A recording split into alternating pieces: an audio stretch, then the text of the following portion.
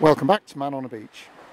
I'm here at Sandown on the Isle of Wight and I'm with Jack.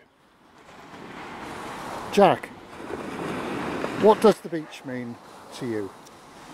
Hi, I'm Jack. The beach, I've lived on the Isle of Wight my whole life, so I've always, as long as I can remember, I've been coming to the beach,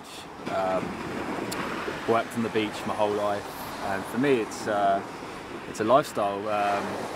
I make my money from the beach, I surf, I spend a lot of time either in the water or on the beach. I couldn't imagine life without it.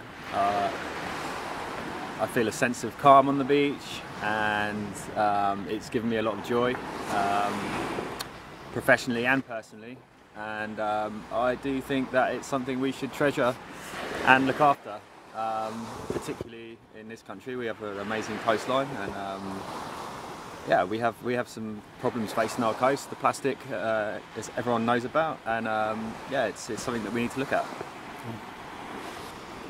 Yeah, Thanks. That's it in a nutshell. Yeah. Yeah, super. Thank you, Jack. All the best. Yeah. Cheers. Bye.